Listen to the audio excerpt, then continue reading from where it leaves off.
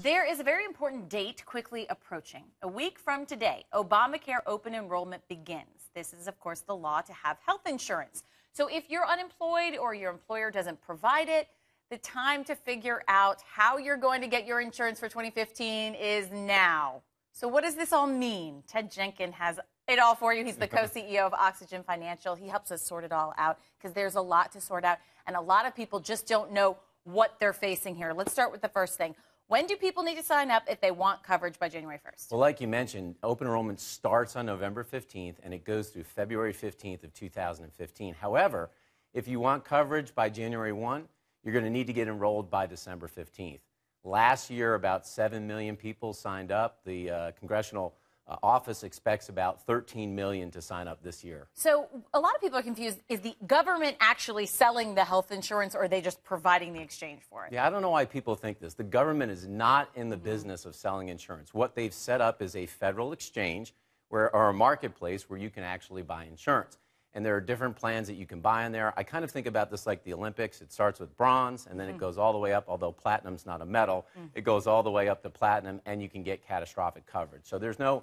You can get it from an independent private company if you want to. You don't have to go to healthcare.gov to get your insurance. Okay, so it's called the Affordable Care Act. A lot of people don't actually know what they are going to be paying for that insurance yet, and they're afraid of what they don't know. From what people have heard and what you say is some people could see it through the roof. Is that not correct? It is, yeah. From state to state, I've seen different renewals, but they've been anywhere from 10 to 15% to almost 100% increase in premium. I would expect most people to be in that 30 to 50% range. You ought to be prepared for that in terms of what the cost will be when you apply this year. First, why the increase? Why such a big increase? Well, think about this. One of the great things about this plan is that everybody can be covered, right? Insurance is guaranteed. So if it's guaranteed, everybody that had a pre-existing condition, if someone has a pregnancy, they're going to be covered. Also, a lot of older plans that were grandfathered are now vaporizing, and they have to get in this ACA act, and so they're basically the money has to come from somewhere. Got to come from somewhere. So if I'm sitting at home and I say, well, if I know what I pay now, I'm not going to be able to afford 100% more. So what would the other options be if someone can't afford the health insurance provided? Well, it's a really good question. It's tough. You know, right now there are potentially federal subsidies if you cannot afford the insurance. So, for example, Lynn, somebody that's a family of one, if they make between $11,670 and $46,680, they could get some or all of the money subsidized by the federal government for their insurance. But if you make less than $11,670 on the poverty level, then it would go underneath a different plan. But we've talked about some of these subsidies and the challenges of these subsidies. Well, there was just a huge thing that came out yesterday. I don't know where this is going to end up, but there's going to be a Supreme Court ruling.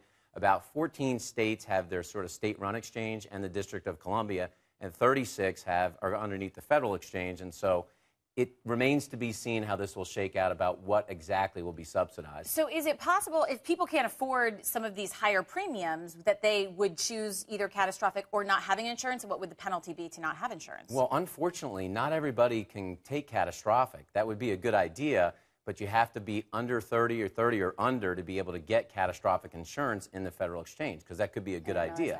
So some people may just say, I'm just going to forego it and not have insurance at all. What about the penalty for that? Well, here's the sort of the wrinkle in this, right? If you choose to not have health insurance, the fine is going to be 2% this year, or it'll be $325 per adult, $162.50 per child, to a maximum of $975, whichever is the greater.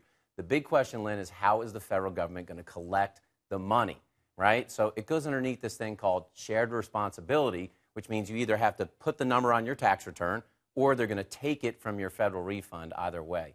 So right now, healthcare.gov says there's no liens, there's no levies, there's no criminal penalties, so it remains to be seen how they will actually collect the money. A lot remains to be seen, and we'll see how this all unfolds. We luckily have you to break down some of it, and we're going to have some more of Ted's tips on our website, hlntv.com/weekendexpress. But for now, Ted, thanks for being with us. Nice to see you.